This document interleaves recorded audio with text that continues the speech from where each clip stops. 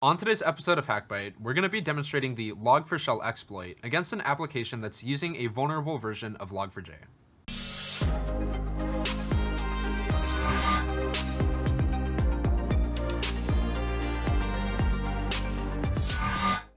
Log4j is a Java-based framework that makes it easy for websites and applications to store information. This framework is found across millions of devices, including applications like Minecraft or even an operating system that's powering one of the Mars rovers. However, besides just logging and storing simple information, Log4j also includes a lookup feature that allows it to download resources from external websites or even other Java-based applications. A recent exploit called Log4Shell hijacks this exact lookup feature, allowing attackers to execute arbitrary code on vulnerable websites and applications by simply pasting a string into online chats or login forms that contain a link to their own malicious server. Today, we're going to be demonstrating an attack against Ghidra, an open source reverse engineering tool by the NSA, to see just how easy it is for an attacker to compromise and fully take over a system running a vulnerable version of Log4j. To follow along, all you're going to need is a computer running Linux. To follow along with today's demonstration, you can find the source code hosted at github.com/cosmos/log4j shell proof of concept. Now, as you can see, this repository contains a few different demonstrations for the Log4Shell exploit. For example, you can see this Minecraft proof of concept where an attacker can simply copy the following short string of text and paste it inside of the Minecraft chat. Now, after pasting this string of text inside of the chat down here, this will now basically trick the Log4j software that's currently logging input into executing arbitrary code, which you can see the attacker is now using in order to gain a directory listing of internal files and settings for this Minecraft server, as well as even run some other arbitrary commands, like ping, which allows them to communicate with an external IP address. Now, of course, this attack works against other applications that are using the Log4j framework. For example, this vulnerable website, which you can find hosted under the target folder on this repository, which is probably a more realistic implementation of what this would look like if we were running this exploit against an actual website or web server. So you can see they first start by spinning up an LDAP server and grabbing the same string of text that was used to exploit the Minecraft server, and they can go ahead and just paste this inside of a login form on the website, which then allows the attacker to execute arbitrary code through a reverse shell that was established on the server that's propping up this website. Now, the demonstration that we're going to be taking a look at today is going to be running one of these attacks against an open source reverse engineering software called Ghidra, which is probably one of the safest and easiest ways to demonstrate how this attack works. So before we get started, you're going to want to download the source code for this project by copying the following URL, opening up a Linux terminal, and running the following command, which is going to be git clone followed by the address of the repository, which you can see I already have installed.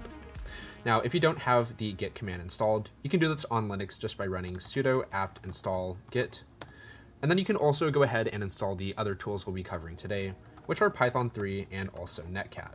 So now that you've installed these utilities, the first step to executing this attack is to first spawn up our own web server that's essentially going to trick Log4j into downloading some arbitrary code from our malicious web server.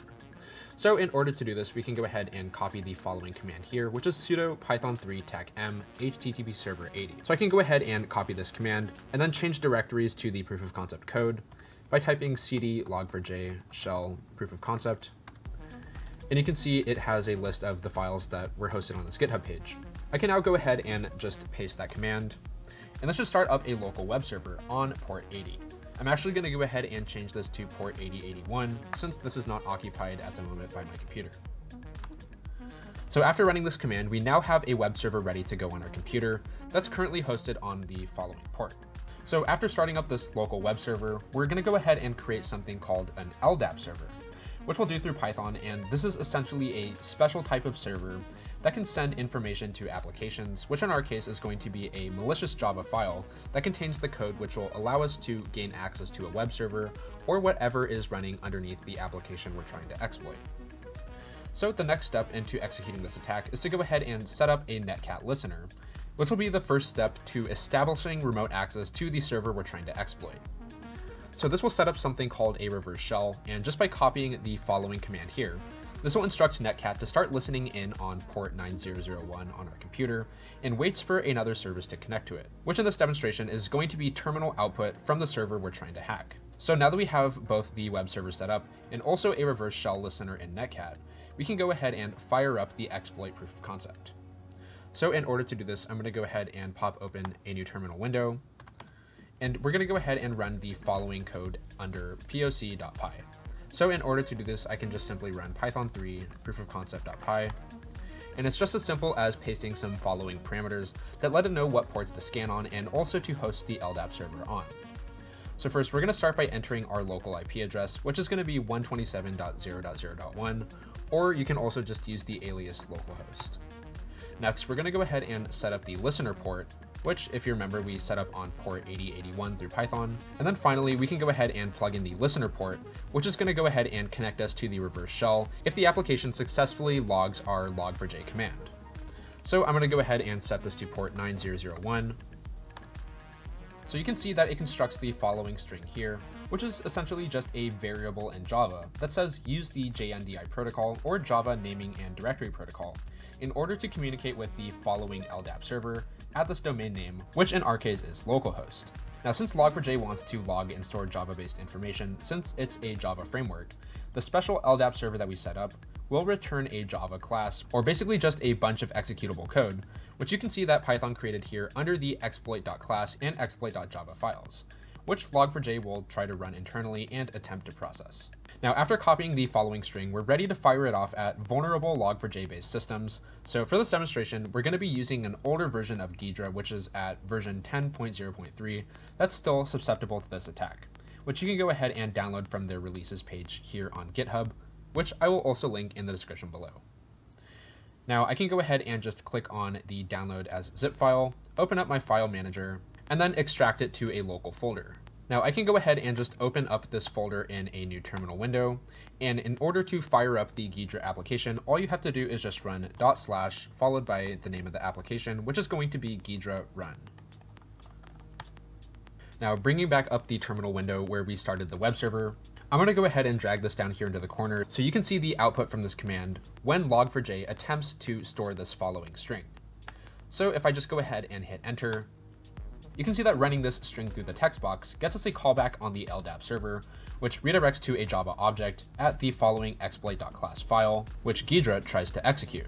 Now, this Java file can contain any arbitrary malicious code, but in our case, the exploit.java file or exploit.class file, which was generated by Python, contains code that allows us to set up a reverse shell in order to communicate back to the attacker's computer. So if we check out the Netcat session that we spawned earlier, you can see that we've received a connection at the following IP address at 127.0.0.1. Now, of course, since we're running this locally, this IP address is just my localhost. But of course, this attack can be scaled to run against things like AWS servers, or even juicier targets who are susceptible to this vulnerability. As you saw in today's demonstration, applications or websites that are running vulnerable versions of Log4j make it extremely easy for attackers to be able to compromise these systems. While the demonstration I showed you today is perfectly safe and legal to replicate since we tested this out against an open source app that's running locally on my computer, testing this exploit against systems or servers that you don't have permission to attack is not permissible, because crimes are illegal. If you enjoyed this video and you have any feedback, feel free to reach out to me on Twitter at AlexLind or drop a comment to let me know. As always, thank you for watching, and we'll see you next time on Hak5. Thanks for supporting Hak5. Find all our shows, community, and pen test products at hak5.org.